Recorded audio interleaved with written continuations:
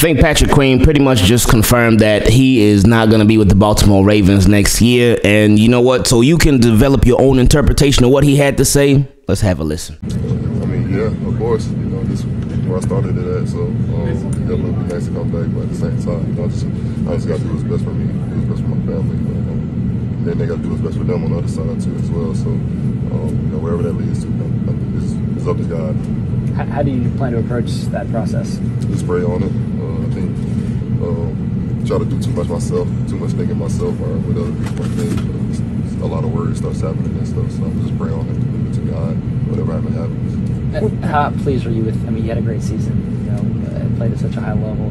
How pleased are you to deliver that kind of season? You know, obviously in contract year. Yeah, I wish I could did a little bit better with like a turnover or something yesterday. I think that's my only regret is not being able to hit the ball at least once, give our offense another chance. So, you know, I feel great for the whole season up to that point yesterday, and it's unfortunate what happened, but it definitely feels great.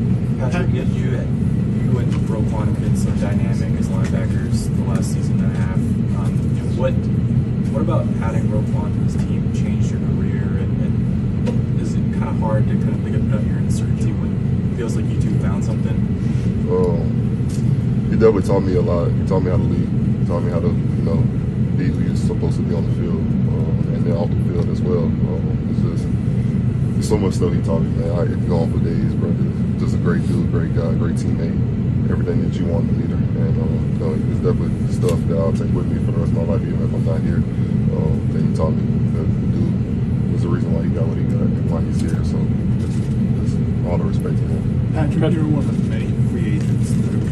Have you guys talked about how this team could look a lot different next year? Yeah, that was the whole talk. That's why we wanted to get to where we wanted to get to.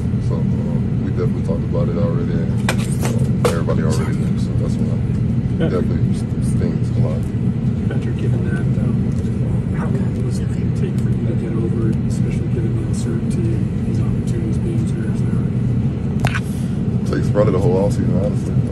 Just you don't want to lose like that. Honestly, it's just too close. So that was a lot to unpack in that clip. And real quick, shout out to Karita C. Parks. She has been covering the Ravens for a while, and she is where we got that video from. So thank you for everything that you do with covering the team. But with Patrick Queen, he said a lot in that clip. He talked about how he has to do what's best for him and his family. And that is a dead giveaway right there. That it's about that bread. It's about the money. He is trying to go get paid and make a very handsome amount of money, and we cannot be mad at him at all for that, because we know that the NFL, it stands for not for long. And with Patrick Queen, he's had a 4-year career thus far. A lot of people can't say that. A lot of people don't even make it out after 1 year. NFL, it's the top 1%. These are the best players in the world. So not only has he had a 4-year career thus far that's getting ready to continue, but while he's in the 1% that actually make it to the NFL, he made all pro honors as well. So his bag got even more fatter, man. It's like he's going to make a lot of money. But something that he said, he talked about while he said he got to do what's best for him and his family. But he also said that the Ravens, they got to do what's best for them too. And again, another dead giveaway, like, hey, I get it. It's about the business. I got to take care of me. Ravens got to take care of them. He knows. He gets it. He gets it. Patrick Queen has been in this business for 4 years, and he understands it. Like when he had his 5th-year option decline, that's why I really got a big-time respect for Patrick Queen, how he handled literally everything. He had his 5th-year option declined. He saw the Baltimore Ravens trade for Roquan Smith, and then after they paid a Roquan Smith in the same year that they traded for Roquan Smith, gave him a $100 million contract. And you sitting there like, man, I've been here since 2020. I was a first-round pick. What's going on here? They just bring this guy in and they pay him, and like, hey, what's up? And again, they declined his 5th-year option, and then they went and drafted Trenton Simpson. So Patrick Queen, right then and there, he could have been like, you know what? I want out. Get me out of here. Trade me. And he would have had a million different reasons why that would have been acceptable from his point of view. Like, hey, no, trade me. I don't want to be here anymore. I don't want to be on this team. They don't value me. Let me go somewhere else where I'm more appreciated. But he ain't do that. Well, at least not that we heard of, but he didn't do that. Patrick Queen not only stayed with the Baltimore Ravens, and then I remember even when they drafted Trent Simpson, I remember he tweeted, sheesh. So he knew. He knows the game. He understands the business, but you ain't see Patrick Queen walking around pouting. You ain't hear him in pressers walking around whining. You ain't see him in interviews walking around complaining. Nope. He just came through and he played his game, and he had a phenomenal season this year. And he earned himself a lot of money. And again, for somebody to have gone through all of that at the workplace, through all those little trials and tribulations at the workplace, the stuff that's right in your face too, and to show out like he did this year, that says a lot about Patrick Queen.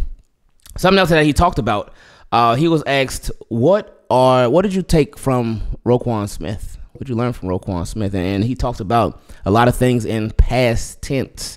He talked about how Roquan Smith taught him a lot, but he said he taught him how to be a leader. See, that answer is great, because Patrick Queen, while that I'm sure that is true, Patrick Queen is also positioning himself to be a leader on whoever his next team is, because you know that they're watching. They watch all that stuff. They listen to all that stuff. They pay attention to all of that stuff. So what he's doing is letting them know, like, hey, he showed me how to be a leader. I'm ready to lead whatever team is next for me. I'm ready to step up and be that guy for wherever I end up being next. Now, with Patrick Queen, with him expected to be gone from the Baltimore Ravens, it's not official yet, but yeah, we pretty much feel like it's going there. I looked around to see what some fans were saying about PQ, how they feel about Patrick Queen. And I saw somebody say, Chargers fan said, time out. Patrick Queen is a free agent. If the Ravens don't pay him, then the Chargers should try everything. So if that ended up being the case, he would go from one hardball to another. Then this one said, in my opinion, the best offseason to get the Raiders in the playoffs, re-sign Josh Jacobs to a team-friendly deal, trade for Justin Fields, draft Newton with the first, sign Patrick Queen. So Raiders fans interested in bringing Patrick Queen aboard, but this one right here, this is the most interesting one to me. This came from Ike Packers podcast. He said, will Patrick Queen take Devondre Campbell's spot on the Packers? Patrick Queen is a game-changing linebacker free agent who gets sacks, forced fumbles, and makes the occasional interception. He runs a 4.5 40-yard dash, and he will be 25 years old entering the 2024 season. So, with that being said, the reason why I say that's the most interesting to me is because of this. And this is the report from Tom Pelissero. He said, the Packers requested to interview Ravens inside linebacker coach Zach Orr for Green Bay's defensive coordinator position. Per source, Orr is a former Ravens linebacker who is projected as a defensive coordinator very soon. Orr has been a close lieutenant to Mike McDonald in Baltimore. So imagine that, because you know that a lot of times in free agency, if a certain coach leaves, if a position coach leaves and goes to another team, players in that position, a lot of times they often follow. So could we see Patrick Queen with the Green Bay Packers this offseason? Hey, it's a thought. It's a thought. And it could end up being a reality. Now, speaking of coaches that could possibly be on the move, because Ravens, again, this should have been the year, and that's something that Patrick Queen talked about. They asked him, like, how different could the Baltimore Ravens look next year? And Patrick Queen said that's why we wanted to win it all this year. That's why we felt like this should have been the year, because things could be a lot different on this team, and that's true. Because their staff, not only is the personnel going to be a lot different, but their coaching staff could be a lot different too. This also from Tom Pelissero said, Ravens wide receivers coach Greg Lewis will interview today for the Saints offensive coordinator job, per source. Lewis, the former NFL wide receiver, won 2 Super Bowls on Andy Reid's staff in Kansas City before joining Baltimore this past season. So another coach that could end up being out of there. Now, another one, and this one also from the Packers. This came from Ian Rappaport. He said, the Packers requested to speak with Ravens secondary coach Denard Wilson for their vacant defensive coordinator job. Source said he's also interviewing with the Titans today for their defensive coordinator job, and the Rams and Giants have talked to him as well. Ravens staff is, again, nothing official yet, but they're getting a lot of interest, a whole lot of interest, understandably, because, yeah, they were a great team this year. They were a phenomenal team this year. And then last but not least, while those guys got interest, this one became official. This came from Adam Schefter. Said Chargers finalized the deal to hire Joe Ortiz as their new general manager late last night. Per sources, the deal is now official. Ortiz goes from one hardball to another. And Joe Ortiz, I remember him from every the Ravens pressers, the end of the year pressers. He'd be sitting right up there with EDC, with Bisciotti, with Harbaugh. He would be right there in that seat, and he would answer a lot of the questions too. So he obviously was a very high-ranking front office person with the Baltimore Ravens, but now he gets to flap his wings with the Chargers. So congrats to him.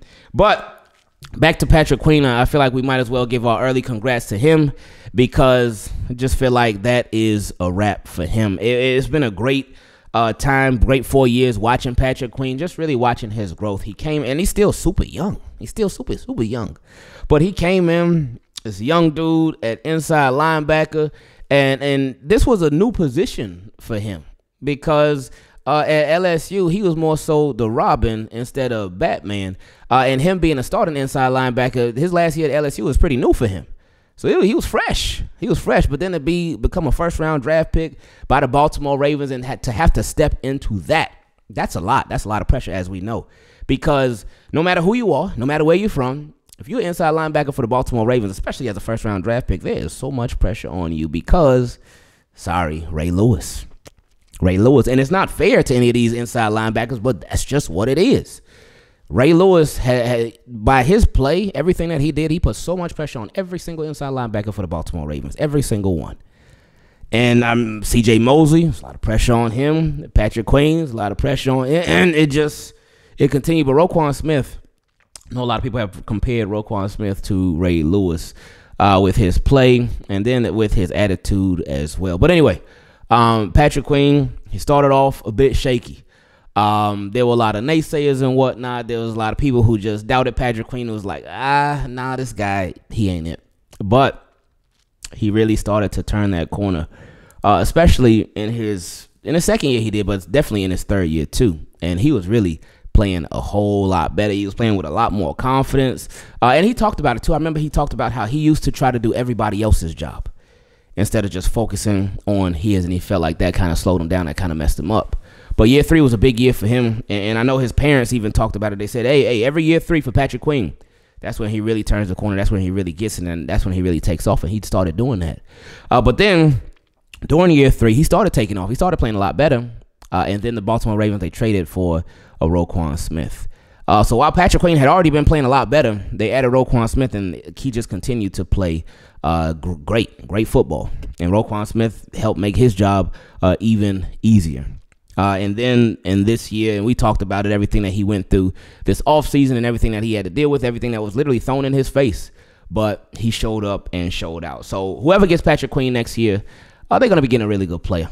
They're going to be getting somebody who has been there, done that, somebody who has learned, somebody who has been through all the ups and downs as an NFL player, and somebody who can help teach other people, too, how to have perseverance.